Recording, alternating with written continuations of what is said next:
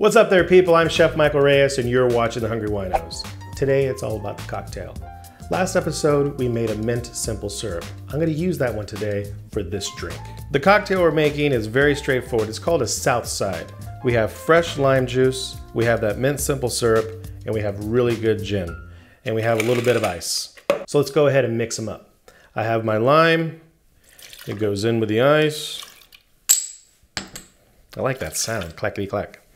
I have that mint simple syrup right on top, and I have a couple shots of really good gin. I want to go ahead and mix those bad boys up.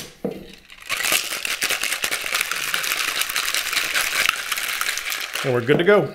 Now I have a martini glass here. It's been in the freezer about 15 minutes. And speaking of the martini glass, I've been getting a lot of grief from my chef friends and my brother about the martini glass.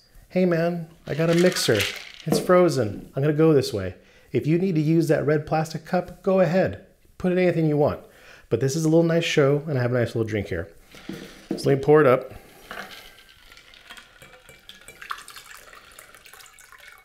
And it looks pretty good.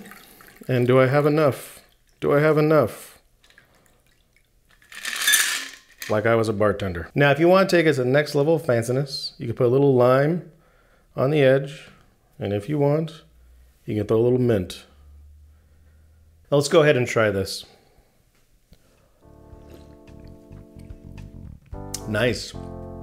Now for me, I like a little more gin, so I'd probably go like 3. But the really nice flavor with the lime, I like the whole mint thing. A little bit of sweet, not too much. It's a really good drink. In fact, I'm gonna let the cameraman finish this one off because after having that drink, I feel secure enough in myself to get the hell out of here and go buy a Prius. I'm Chef Michael Reyes. You've been watching Hungry Winos. See you next time.